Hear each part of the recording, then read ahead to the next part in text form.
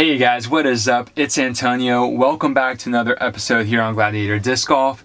Today, we're doing a disc review on the MVP Wave.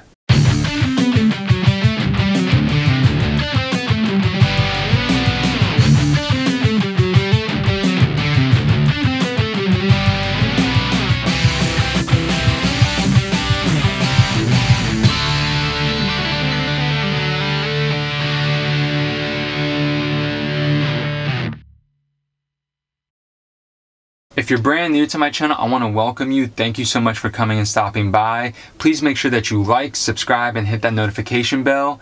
And make sure you guys check out gladiatordiscgolf.com for all the latest things on Gladiator Disc Golf, including discount codes, videos, and blog posts. Over the last couple weeks, I got some MVP waves from OTB Discs.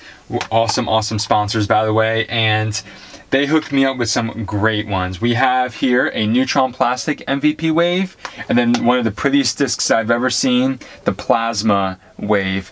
This thing has got swirls for days. It is just awesome. The stamp is great. Really like them so far. So if you're unfamiliar with the MVP wave, it is a gyro technology distance driver. So MVP, their entire lineup, and they produce Axiom and Streamline and Mint as well. Streamline and Mint don't have the gyro technology. Axiom and MVP do. With that being said, the technology behind it all is basically to have a lightweight flight plate and to have most of the weight in the rim of the disc in regard to physics, to get faster spin, faster speeds, further distance. All right. And so with that being said, that's why you have this black rim on MVP, and Axiom has different colored rims, no black rims. So that's one of the differences between the two. But with that being said, the MVP wave is a distance driver. It's 11 speed, 5 glide, -2 turn, and 2 fade. This is a great driver for beginner, intermediate, and advanced and pro players. Really for everyone. Everybody has a reason to throw the MVP wave. And I guess we could almost just end the video right there, but let me get into why it's such a great driver and why I've been so impressed with it over the last couple of weeks and why it's become one of the new Understable driver in my bag. When talking about hand feel, flatter discs are great for forehand for my preference. I don't like discs that are too domey because then my grip feels off. And so when I hold the wave on the forehand, it feels great in the forehand. It's not too tall here on the rim, and the rim itself is not too wide whatsoever at an 11 speed. We're talking about a really comfortable rim. If you throw Innova Wraiths, you are pretty comfortable, or familiar rather, with 11 speed rims. If you throw Dynamic Disc Trespasses, that's an 11 speed with a comparable rim. The wave is more understable than both of those discs. We're talking straight out of the box. Obviously, if you beat in a Wraith or a Trespass, they can be like a wave, but out of the box, these are more understable. So that leads to my next point. Not only is the hand feel great, and I really feel like both forehand and backhand, I can control this disc and I feel confident with it, but the understability of it really helps me manipulate it out on the course, okay?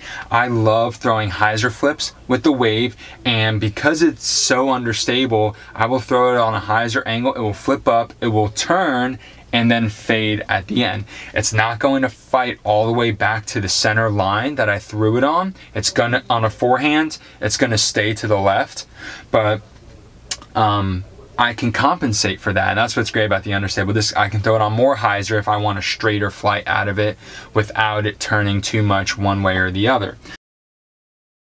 What are some expected flights that you might have for the wave depending on your skill level? Well, if you're novice, beginner, recreational level player, this should be, I would say, your max driver, and this is not a disc that you should be picking up a lot. I'm a firm believer that very few people should have distance drivers in their bag unless, you know, throwing in mid-range almost 300 feet, if not over 300 feet. Okay, because if you can't throw a mid-range close to 300 feet, then you're really not going to get the max distance out of a distance driver.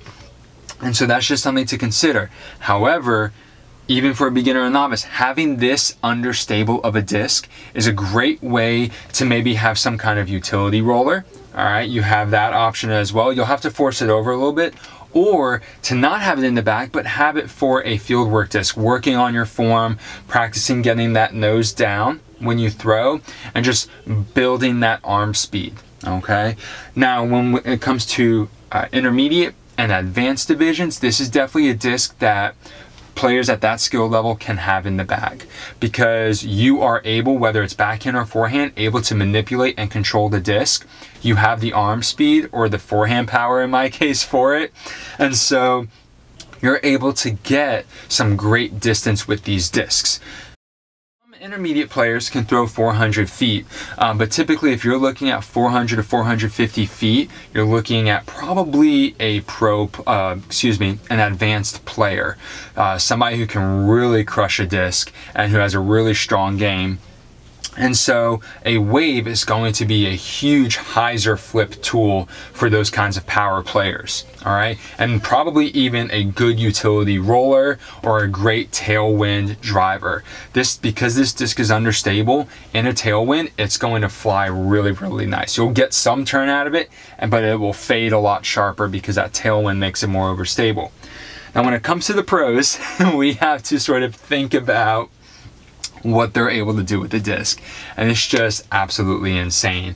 So when we're talking about this, the wave for a pro, it's very similar to what I would say for the upper echelon of the advanced players, using it as a roller, using it as a hyzerflip, navigate through the woods kind of disc, and a tailwind bomber. I don't personally think that a pro is going to take out the wave on a 350-foot hole, okay, like an intermediate or a lower advanced player might. So that's some of the differences there, where for an intermediate to lower advanced, it might be a max bomber for about 350 to 375. The pros are going to be throwing like a mid-range or maybe a fairway driver on that distance. So that's something to consider.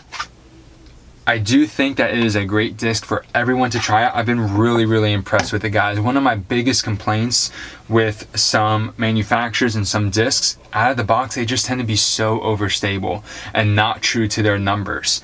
And do they season to become what their flight numbers say? Yes. But there's something to be said for a disc and for a company where when you take the disc out of the box and you throw it on the field, it has the numbers that it says here, okay? And that's something that I can truly say about my waves that I got here. They are on the lighter weight scale because I prefer lighter weights for my distance drivers. So this one is 169 and this one is 163. This one I can get to really turn and hardly fade. So this is like a tailwind driver for sure, whereas this one is more of a go-to no matter the wind. Really not a headwind. That is one of the weaknesses to the wave, is you don't want to throw this in a headwind unless...